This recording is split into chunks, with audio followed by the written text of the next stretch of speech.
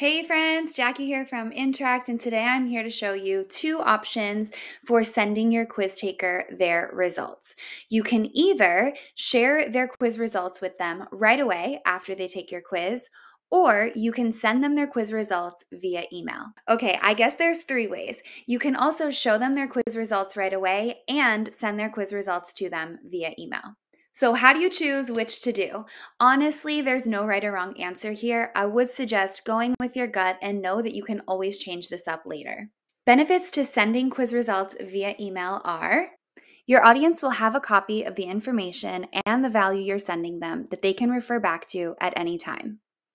Number two, your leads will need to go check their email and make sure that you're not showing up in spam, which is a great way to teach your lead to start opening your emails.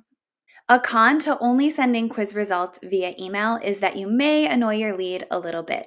They may feel like you tricked them into giving up their email if you don't show them their results right away.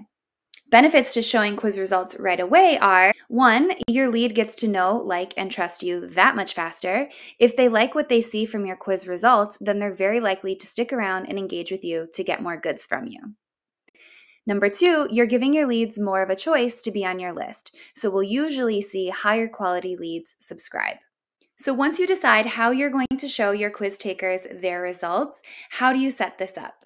Let's cover the easiest option first, showing your quiz takers their results right away. Here's how you do that.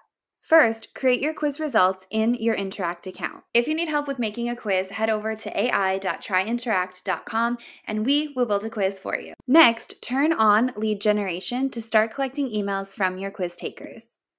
This will allow someone to subscribe to your quiz after they've answered all of your quiz questions, and then they'll see their result right away. Once you've connected your email marketing system, publish your quiz and start sharing it with your audience. That's it. That's how you can show your quiz takers the result that they got and the information that you want to give them based on that right away. Now, what if you want to send those quiz results via email? Instead of including all of the information on the result page, instead replace it with a thank you message letting them know to go check their inbox to get their result. If you want to show your quiz taker their result right away and send them an email with the full report, you can add a message to the result page like this. Include all of the information, and then just let them know that you've also emailed a full copy of this to their inbox. Once your results are ready to go, you're going to want to turn on lead generation. Set up the opt-in form to your liking and hit save and continue. Choose your email marketing system from the list. And here's where you want to make sure you're tagging people or segmenting them based on the result that they get so you can send them the proper email. So you can see here, if someone is getting result A, I'll click on add action, add them to my main list, but also add a tag stating that they got result A. I can do this for the other results as well.